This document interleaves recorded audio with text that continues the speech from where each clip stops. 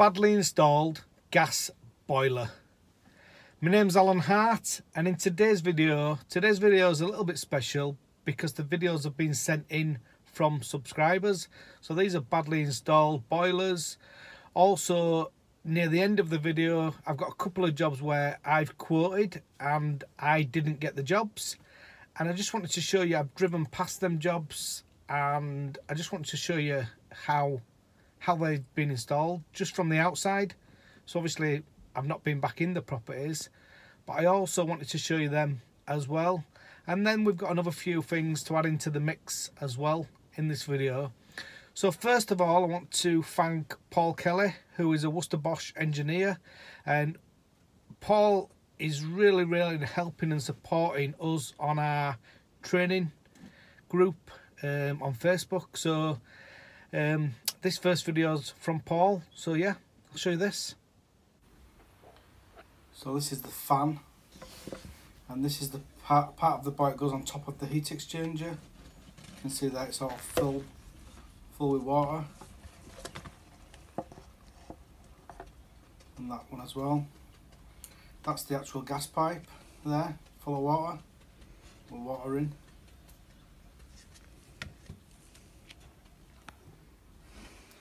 And then if we have a look at this is one of the baffles, and again full of water.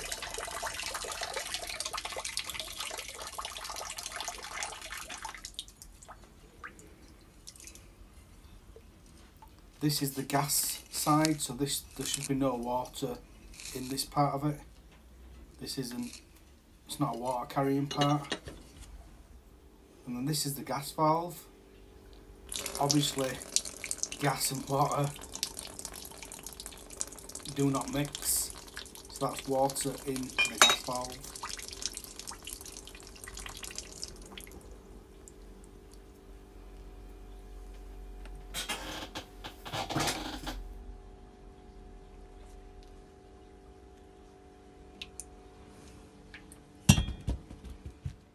So that's your Worcester Bosch boiler, and what's happened there is the boiler has filled up with water, and that's rainwater.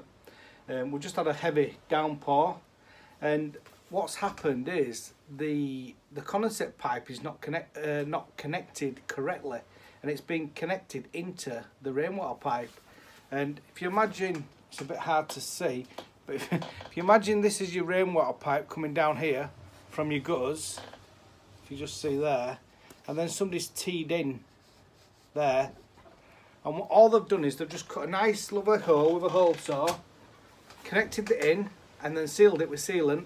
So it's a lovely nice job, but it's not a lovely nice job because the rainwater pipe is connected to a soakaway, and when it's really heavy rain, it's backed up, and it's backed up into the boiler, and it's flooded the boiler. And this is why it's really important to read the installation instructions, and I'm going to keep saying this over and over again about reading the installation instructions. So yeah, so that's the Worcester Bosch boiler. What I'm going to do now, I'm going to show you another job which is almost the same, but this time it's an ideal, and it's an ideal Vogue combi boiler. So yeah, let's have a look at this ideal Vogue. So this is the fan in the ideal Vogue, and if you have a look in there, it's a little bit hard to see, but it's got all water in there. And this is the baffle that goes on it as well, and again it's all full with water. And if we have a look on the burner door, what connects to the burner, and we can see there, it's all full. It's just full of water.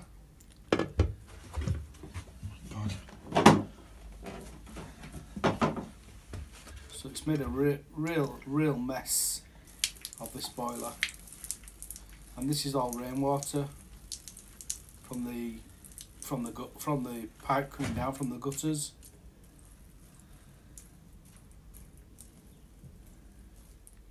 It just shows how important it is to install the condensate correctly.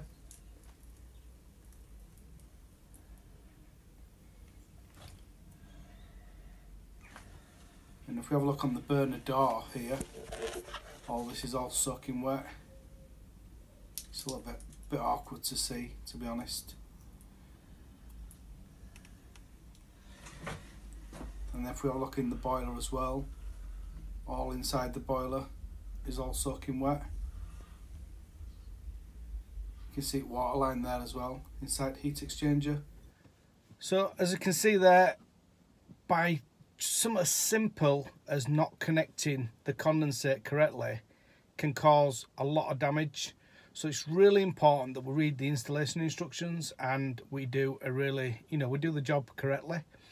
If you're a plumber or a gas engineer and you've got any videos like this, any shocking stuff, then please send them in. I'll add my WhatsApp below. Send them in on WhatsApp, as long as you're happy for me to share them on YouTube.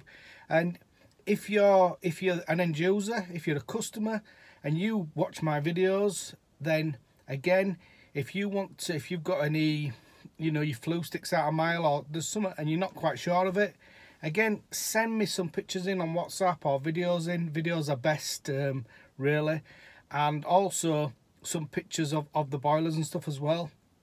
And I'll try and do a video about individual jobs if I can.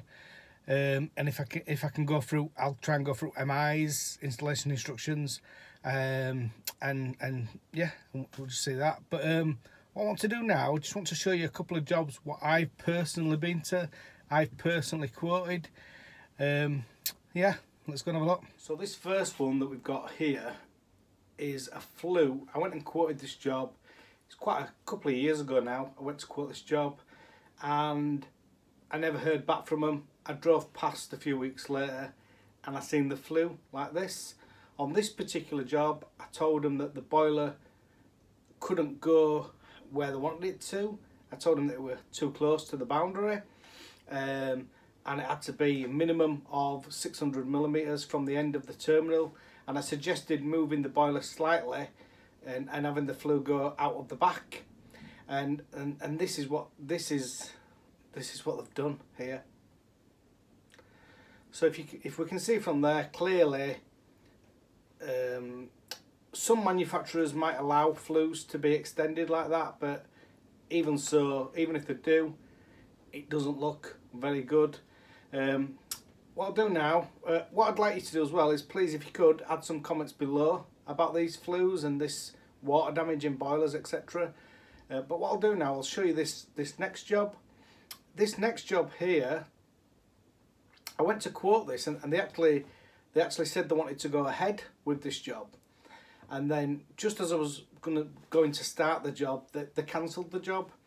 And for me, it's not sour grapes. I don't mind not getting jobs. I want to do the job correctly. I want to do the best job I can. And as the years go on, I've always tried to do a better and better job, and this just a few picky things with this just from outside, so I can only judge this from outside. But if we have a look at the flue on this, you can see the flue sticks out too far. That this is a Baxi boiler by the looks of the flue. It looks like a Baxi boiler, so I am sort of guessing, sort of an educated guess, but it does look like it's a Baxi flue. And then if we have a look at the condensate pipe, and it's a little bit hard to see on the pictures, but the condensate pipe is in overflow, and with a Baxi boiler that should be, well, it shouldn't be done in overflow anyway. So again, please add some comments below and let me know what you think to these installs. This one is it's another one where the condensate hasn't been installed correctly and it's blocked up, and it's had to be smashed off so the boiler would work. This is just to balance it out a little bit, but this, in the middle of the picture here, there was a balanced flue, and we actually installed this boiler over to the left hand side and we bricked this brickwork up. So hopefully you can see there that we've actually took pride in the job. And these pictures are sent in from a subscriber, and this just shows where a flue hasn't been supported correctly in the loft. There's no clips on it and it's actually come apart in the loft. So it just shows, it's very important that you read the installation instructions and you make sure that you put clips on when needed. This is looks like it's an ideal Vogue, and the seal has not been put in correctly when the flue's been put on. This is a central heating system where it's got sludge on the pipes. So if you have a look on these pictures, you can see how restricted it is. So again, thank you to everybody who helps and supports this channel, and thank you to the people that send these pictures and videos in. And just one thing I wanted to show you was this: 10 million views. Thank you so much, and thank you to everybody who supports me. It's brilliant. And as I say, if you've got any pictures, videos, etc., please send them in on my WhatsApp, and I'll try my best to do some videos on them at some point. Thanks for watching.